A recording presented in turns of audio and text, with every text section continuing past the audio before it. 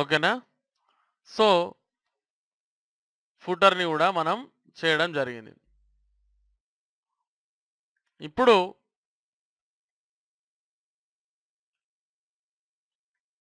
ఇంకేదైనా మిగిలిందా మనం చేయాల్సింది? ఏం లేదు, నథింగ్. ఓకేనా? సో ప్రస్తుతానికి ఇంతే. అయితే మనం ఒకసారి ఈ స్టైల్స్ అనేది తీసేస్తున్నాను. అలాగే అది కూడా తీసేసాను. ఇక్కడ చూడండి, దీనికి లింక్స్ కూడా క్రియేట్ చేసాం కానీ ఆ పేజెస్ అనేవి లేవు. మరి ఆ పేజెస్ని మనం ఇప్పుడు క్రియేట్ చేద్దాం. ఓకే, సో పేజెస్ని క్రియేట్ చేయాలంటే మనం ఏం చేయాలంటే ఇక్కడ చూడండి, మనం క్రియేట్ చేసినటువంటి ఈ పార్ట్ HTML పార్ట్ ఒక పేజ్ని క్రియేట్ చేయాలంటే మళ్ళీ మనం ఇవన్నీ రాయాల్సిన అవసరం లేదు. అవునా కాదా? సో మరి ఏం చేయాలి అంటే దీన్ని కాపీ చేసి పేస్ట్ చేసేయండి. P2 అనండి.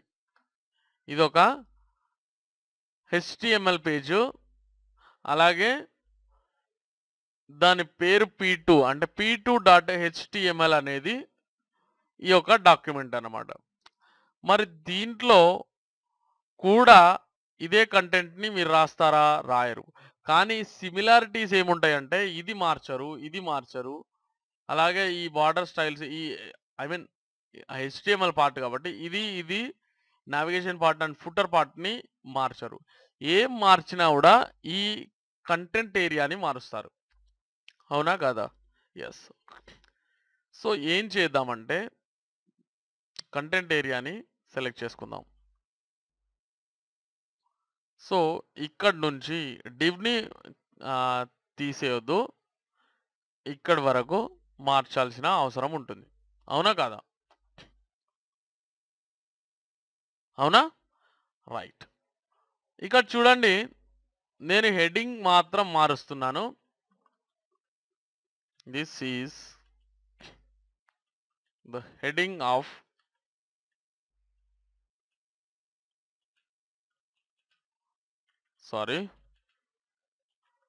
పేజ్ 2. అలాగే ఇమేజ్ మార్చేస్తున్నాను. సో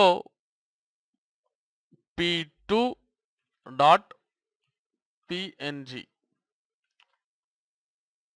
ఇప్పుడు చూద్దాం. సో ఈ కంటెంట్ మార్చడం మీకు పెద్ద విషయం కాదు కాబట్టి నేను జస్ట్ ఓన్లీ హెడ్డింగ్ అలాగే ఇమేజ్ని మార్చి మీకు ఈజీగా చూపించేస్తున్నాను. ఓకే, ఇప్పుడు చూడండి, 2 పేజీలు అనేవి వర్కింగ్లోకి వచ్చాయి మనకు. Okay, 2 pages are working. అయితే నాకు ఈ హెడ్డింగ్ ఐ మీన్ H1 యొక్క కలర్ అనేది కంటెంట్ ఏరియాలో నచ్చలేదండి నాకు. సో నేను చేంజ్ చేయాలనుకుంటున్నాను. ఎక్కడుంది కలర్?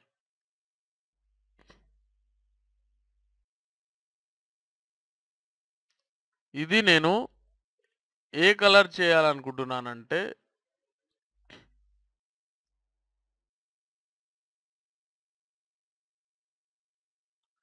ఈ కలర్ ఇవ్వాలనుకుంటున్నాను. సో ఈ కలర్ని నేను అప్లై చేస్తాను.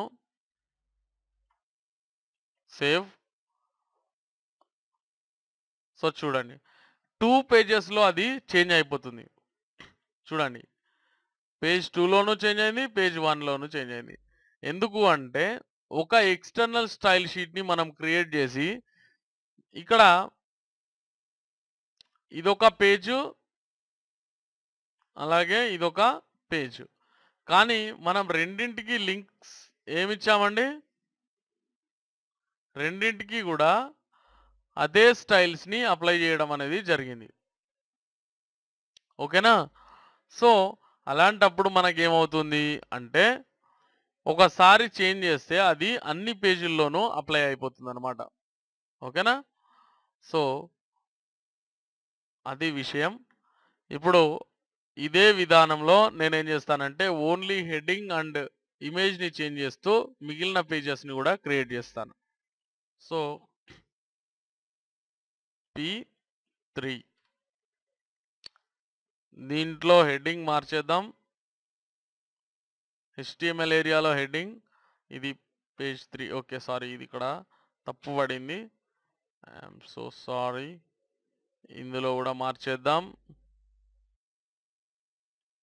Sorry. Page 2, page 3. Okay. So page 3లో ఇమేజ్ని కూడా చేంజ్ చేయాలి కదా. Let's change our image. ఇక్కడ p3.png అలాగే p4ని క్రియేట్ చేస్తున్నాను. సో హెడ్డింగ్ చేంజ్ చేద్దాం.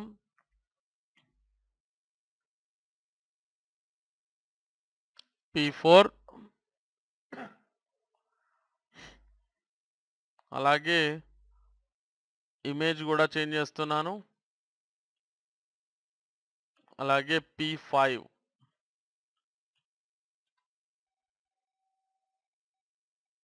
హెడ్డింగ్ లేదా h1 అలాగే ఇమేజ్. ఓకే, ఇప్పుడు చూద్దాం ఒకసారి.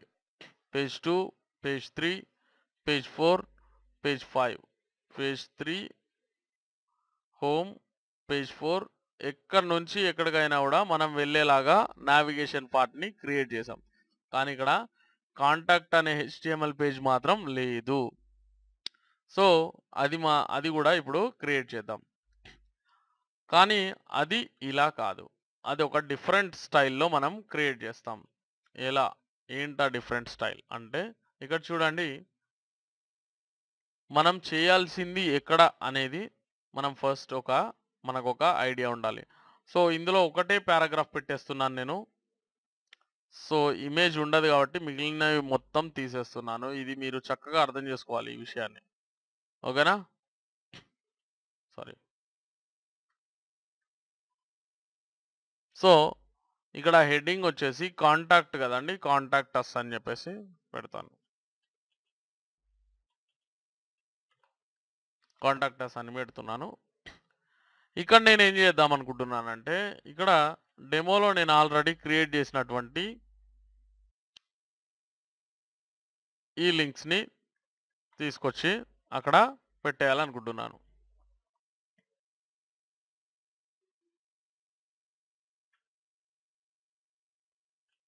ఇక్కడ పెట్టేస్తాను. కానీ ఇది ఎలా డిస్ప్లే అవుతుందో ఒకసారి చూద్దామా మనం. చూడండి, మొత్తం ఒకటే లైన్లోకి వచ్చింది. మరి మనం దీన్ని ఇలా కాకుండా ఒక పారాగ్రాఫ్లో లైన్స్ ఇవ్వాలంటే మనం ఏం చేయాలనుకున్నాం, లైన్ బ్రేక్ అనేది use చేయాలనుకున్నాం. So let's use line break.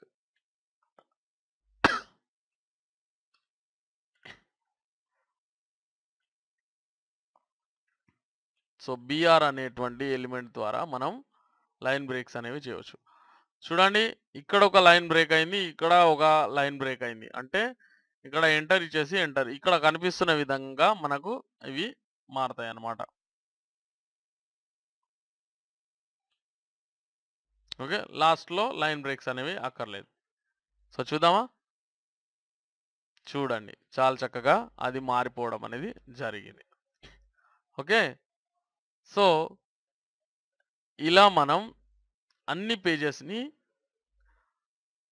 Styling అనేది ఒకే స్టైల్ షీట్ ద్వారా చేసుకోవచ్చు. అలాగే మనం మార్చాల్సిన విషయం ఎక్కడ ఉంది అనేది మీరు బాగా గుర్తుంచుకోవాలి. ఇక్కడ విషయం ఏంటంటే ఇక్కడ మనం ఫుటర్ పార్ట్ని మార్చాం, హెడర్ పార్ట్ని మార్చాం, అలాగే నావిగేషన్ ఏరియాని మార్చాం, హెడ్ పార్ట్ని కూడా. ఇక్కడ ఉన్న వాటిలలో దాదాపుగా ఏది మార్చాం.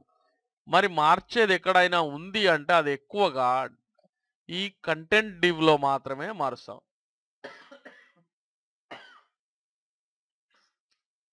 కంటెంట్ డివ్లో మాత్రమే మారుస్తాం.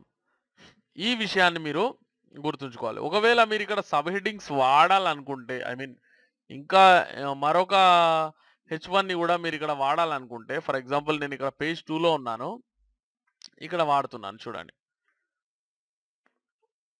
ఇక్కడ హెడ్డింగ్ 2 అని పెట్టాను అనుకోండి. ఫర్ ఎగ్జాంపుల్ ఇక్కడ మనం పేజ్ 2లో చేసాం. అయితే ఇక్కడ పెట్టిన దీనికి కూడా ఆటోమేటిక్‌గా అదే కలర్ అనేది అప్లై అయ్యింది. Okay. So, same colour apply అయింది. సేమ్ స్టైల్ అప్లై అయింది ఇక్కడ. ఓకే. కలర్ కావచ్చు, ఏదైనా కావచ్చు. ఇంకా దానికి సంబంధించినటువంటి. ఓకే. సో, ఇలా మనం సెకండ్ హెడ్డింగ్స్ పెట్టుకుంటూ మీరు ఆర్టికల్స్ రాసుకున్నా గూడా, మీకు ఆటోమేటిక్‌గా ఈ స్టైలింగ్ అనేది దానికి గూడా అప్లై అయిపోతుంది. అలాగే మీరు ఇంకో ఇమేజ్‌ని పెట్టినా గూడా సేమ్ అలాగే మీకు అది అది గూడా అప్లై అయిపోవడం అనేది జరుగుతుంది. అయితే ఫ్రెండ్స్ ఇక్కడ మనం మార్చాల్సింది కంటెంట్ అనేటువంటి ఒక డివ్ ఏరియాలో అంటే ఆ డివ్ యొక్క మధ్య పార్ట్‌లో మాత్రమే మనం చేంజ్ చేస్తామని చెప్పేసి గుర్తుంచుకోవాలి. ఓకే. సో, కంటెంట్‌ని మారుస్తాం. అంతేగాని ప్రతిసారి నవ్ బార్‌ని మార్చడం, ఒక్కో పేజ్‌లో ఒక్కో నవ్ బార్‌ని ఉంచడం అనేది దాదాపు చెయ్యం మనం. అవునా? రైట్. సో, ఇలా మనం ఒక 6 పేజీల 6 పేజీలు కలిగినటువంటి ఒక కంప్లీట్ వెబ్‌సైట్‌ని ఎలా బిల్డ్ చేయాలో నేర్చుకున్నాం. అయితే ఇక్కడ ఇంకొక చిన్న ఆహ్, చేంజ్ అనేది మిగిలిపోయింది. ఇక్కడ చూడండి మీరు ఇప్పుడు హోమ్ పేజ్‌లో ఉన్నాం. అయితే ఇక్కడ నవ్ బార్‌లో చేసే చిన్న మార్పు ద్వారా మనం హోమ్ పేజ్‌లో ఉన్నామని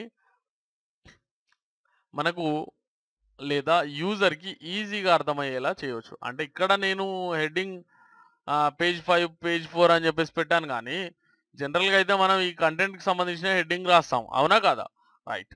ఇక్కడ చూడండి కాంటాక్ట్ అస్ అని చెప్పేసి రాసాం కాబట్టి కాంటాక్ట్‌లో ఉన్నామని తెలుస్తుంది. అయితే ఒక చిన్న చేంజ్ అంటే ఈ కలర్‌ని ఇలాగే సెలెక్ట్ అయ్యేలా చేశామంటే, మనం దాన్ని చాలా చక్కగా చూపించొచ్చనమాట. For example. సో, అది చేయడానికి మనకు కావాల్సిందేంటంటే, ఫస్ట్ నేను సీఎస్ఎస్‌లోనే చేస్తాను ఆ చేంజ్. ఏంటా చేంజ్ అంటే, ఇక్కడ ఇది ఉంది గదా! నవ్‌లో ఎల్ఐ యాంకర్ టెక్స్ట్ హోవర్ ఉంది గదా! దీన్ని తీసుకుంటున్నాను. అయితే డాట్ యాక్టివ్ అని జెప్పేసి పెడతాను. అంటే ఏదైతే యాక్టివ్‌లో ఉందో దాని కలరు ఇది అప్లై అయిపోయేలా చేస్తున్నాను. అర్థమైందా అండి? ఇప్పుడు అర్థమవుతది. ఇది ఏ పేజ్ అండి? ఇండెక్స్ అనేది హోమ్ పేజ్ గదా! సో, నేనేం జేస్తానంటే దీనికి ఒక క్లాస్ అట్రిబ్యూట్‌ని యాడ్ జేస్తాను.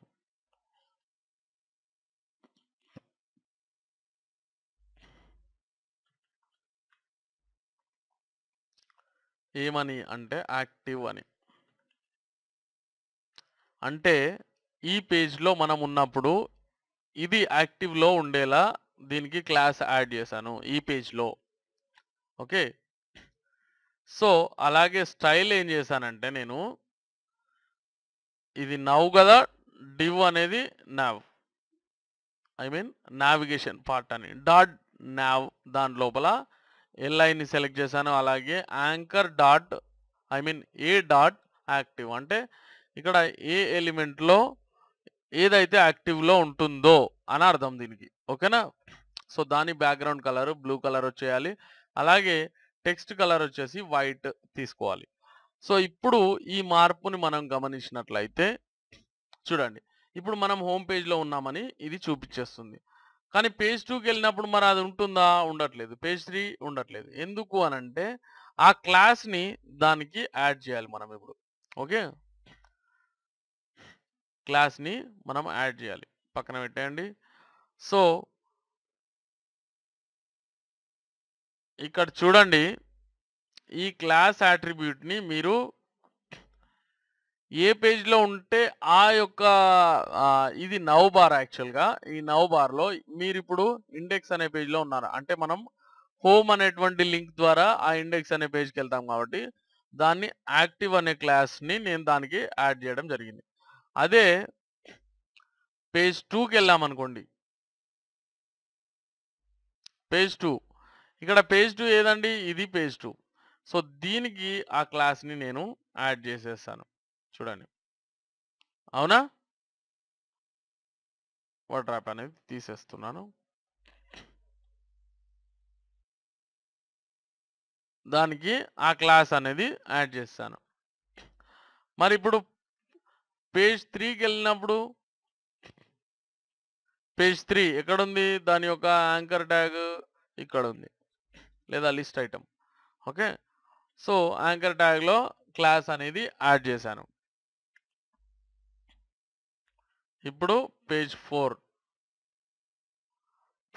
ఏదైతే ఉంటుందో దానికి ఈ క్లాస్ని యాడ్ చేశాను. స్పేసింగ్ అనేది కంపల్సరీ ఇక్కడ, మళ్ళీ కలిసిపోయేటట్టు ఇవ్వద్దు, కన్ఫ్యూజ్ అవ్వద్దు. ఇప్పుడు ఇదేంటండి? P5 అంటే పేజ్ 5 అనమాట. సో పేజ్ 5ని యాక్టివ్లోకి తెస్తున్నాం మనం. అలాగే ఇప్పుడు మిగిలింది ఏంటండి?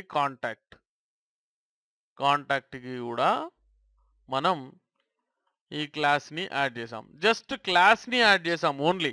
సిఎస్ఎస్లో ఒకసారి స్టైలింగ్ చేసాం, ఆ తర్వాత ఏం చేసాం?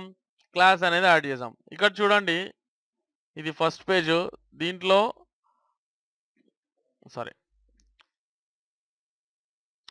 సో ఇండెక్స్కి వెళ్ళాం అంటే హోమ్ పేజ్ యాక్టివ్లో ఉన్నట్టు ఇక్కడ మనకు తెలుస్తుంది. అలాగే పేజ్ 2 పైన క్లిక్ చేసినప్పుడు పేజ్ 2, పేజ్ 3 పైన క్లిక్ చేసినప్పుడు పేజ్ 3, అలాగే పేజ్ 4 పైన క్లిక్ చేసినప్పుడు పేజ్ 4, పేజ్ 5 కాంటాక్ట్. సో ఏదైతే యాక్టివ్లో ఉంటుందో అది మనకి ఇక్కడ ఐడెంటిఫైయింగ్ కోసం ఈజీగా మీ యూజర్కి చక్కగా కనిపించడం కోసం మనం ఇది ఇలా చేయడం అనేది జరిగింది. సో చూసారు కదా ఫ్రెండ్స్, ఇక్కడ ఒక రెస్పాన్సివ్ వెబ్ డిజైనింగ్ అనేది మనం నేర్చుకున్నాం. చూడండి, ఇక్కడ ఇవి ఆటోమేటిక్గా కిందికి వచ్చేస్తున్నవి. అంటే ఈ సైజులో మీరు చూసినప్పుడు కూడా ఇది చాలా చక్కగా కనిపించే విధంగా మీరు ఒక వెబ్సైట్ని తయారు చేయడం అనేది నేర్చుకున్నారు. ఇక్కడ చూడండి. ఓకే. సో ఎలాంటి స్క్రీన్ పైన కూడా మీకు ఇబ్బంది లేకుండా దీన్ని మీరు చూపించవచ్చు అన్నమాట ఇప్పుడు. ఓకేనా? సో ఇలా మనం ఒక కంప్లీట్ వెబ్సైట్ని ఇలా బిల్డ్ చేయాలనేది నేర్చుకోవడం జరిగింది. దేని ద్వారా? HTML5 అండ్ CSS3 ద్వారా. సో ఈ వీడియో మీకు నచ్చుతుందని ఆశిస్తున్నాను. ఒకవేళ మీకు ఈ వీడియో నచ్చినట్లయితే మీ ఫ్రెండ్స్తో ఫేస్బుక్లో కానీ, ట్విట్టర్లో కానీ, వేరే ఏదైనా సోషల్ నెట్వర్కింగ్ సైట్లో కానీ షేర్ చేసుకోవడం మర్చిపోకండి. ఓకే. సో మీకు ఏదైనా సలహా కానీ, మీరు ఏదైనా సలహా ఇవ్వాలనుకున్నా, లేదా మీకు ఏదైనా సందేహం ఉంటే అడగాలనుకున్నా కామెంట్ ద్వారా మాకు తెలియజేయండి. డెఫినెట్గా దానికి ఆన్సర్ మేము చేస్తాం.